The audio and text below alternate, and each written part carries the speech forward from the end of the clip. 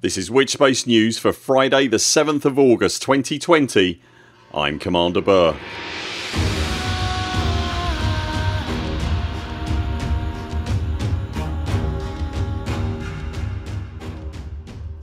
In this weeks news, Carrier Patch 4 drops and the AXI's community goal finishes. If you enjoy this video, remember to hit the thumbs up, subscribe to the channel and click the little bell icon to make sure you don't miss any of our future videos. As expected, Elite was patched this week in a further attempt to deal with the Tritpocalypse. The results have been, well, honestly we're not sure.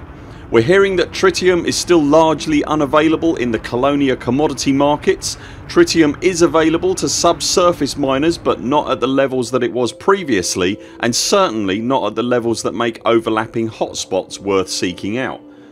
Communication from Frontier has been almost entirely absent this week, aside from an enigmatic post on Reddit that just said that the community team were aware of the discussions happening in the community and were talking to the dev team about it. So without any clear communication from Frontier on whether the Tritium nerf is now doing what they intended, it's honestly very hard to gauge where we are. The Tritpocalypse appears to have been replaced with a Confuse-pocalypse, and in the community in general there seems to be a slightly befuddled feeling, with everyone looking at each other somewhat quizzically and not sure if they should use their fleet carrier or not. Here's hoping the coming week brings a little bit more clarity and direction. The Anti-Xeno Initiative's entirely player created Art of War community goal reached its target this week after just over a month of Thargoid plapping brought in the 10,000th Thargoid heart to complete the massive shopping list of Thargoid bits needed to satisfy the goal's requirements.